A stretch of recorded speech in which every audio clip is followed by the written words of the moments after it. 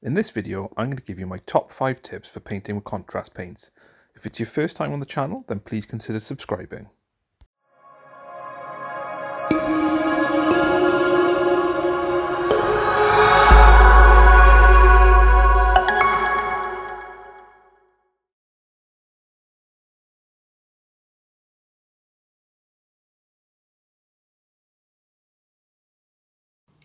So I found that if you paint with a zenithal highlight, you can get some much better effects with the contrast paints. So, for example, you can see on this model here, I've gone with Leviadon Blue, but actually it's a lot darker at the bottom, and then as you look at where the light is, you've got a much nicer natural highlight. So I've left the other guy ready to go. So I'll show you what this works. If you're not sure what a zenithal highlight is, all that is I've used black. So if we turn it round, you can see underneath, you can see the black colour, and then I've used white over the top. So let's look at how that affects the model when we add the contrast paint to it. So we'll start with the legs here. So you can see as we add the contrast paint, it looks pretty good. It just gives it that extra layer of depth. So it's just a real simple thing that you can do to just get a little bit more out of the contrast paints when you're using them straight out of the pot. And I think it really does add to the model. You can do the same. So I think it works best with dark colours. With the light colours, it's not so noticeable, and actually might give you some harsh results, but certainly with the dark colours it really does add something if you go for a zenithal type highlight on there as well.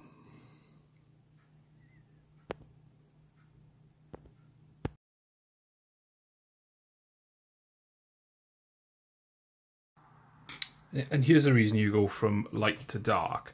Where you've got the dark and you've kind of spilled over onto the light a bit, it's not so much an issue. So if I wanted to just go in and touch up where I've overspilt, for example, I can do that really easily. You know, it might take me a coat or two to get that done, but actually it's so much easier if I'd done it the other way around, and if I'd painted all my light first and then I went to put the dark on, it would have made it really difficult to correct any mistakes I've made. But doing it this way round means that it just all goes together that much better. So it's a lot easier to correct any mistakes you make if you go from dark to light as opposed to light to dark. It just makes the whole process a little bit quicker and easier for you as a painter.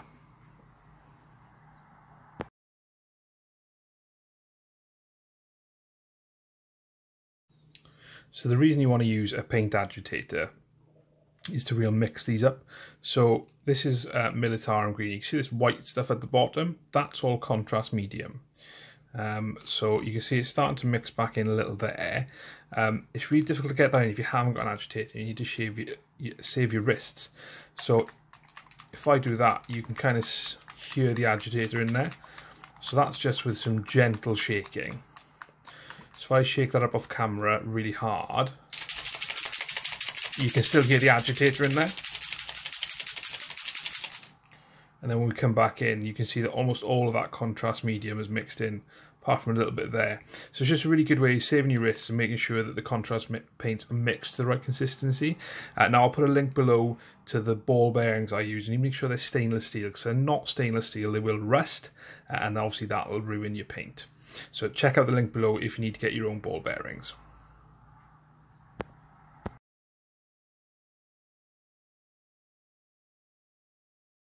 So the next tip is to just keep the paint moving around the model. So if we take this Poxwalker and we've got some Nazdreg yellow there, and we're just going to move this, put it onto him. Now it's really easy to just let the contrast paint do its work and hope that it turns out alright. So it's not looking too bad, and again this is just a test, this isn't going to win me any painting awards. What I'd say is really important is dry your brush off and take away some of that excess. Keep that paint moving around the miniature, because if you keep the paint moving around the miniature, it's not going to dry, it's not going to pool, so it won't leave you any ugly spots, and it should hopefully give you a nice even coat to go to the next stage on, whether that's to, you know, whether you want to highlight it or whether you want to just leave it as it is. It's really important to keep that paint moving around the model.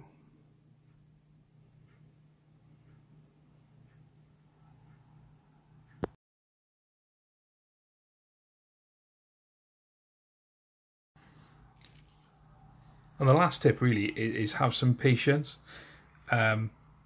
Wait for the contrast to dry before you move on to the next one, because if you don't, it can get quite messy.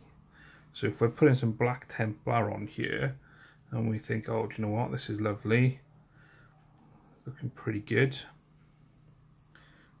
you're not wrong, it looks okay. It probably needs 2 coats to actually look like a good black colour that we've got on this Poxwalker.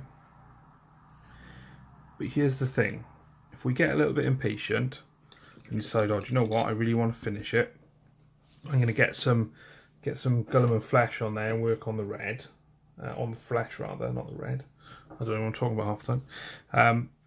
And we might think, all right, well, I was going to get this in there. I think I'll just be careful when I get to the Black Templar, and oh, before you know it, that Black Templar is running up the leg and is totally mixed in with the Guilliman flesh. So it could create some cool effects, and if you're looking for a blend on the model, that could work. But actually that's just drawn the Black Templar right up into it. So that's probably not worked. So that's the last tip. Be patient, wait for the contrast paints to dry before you go in with the next layer.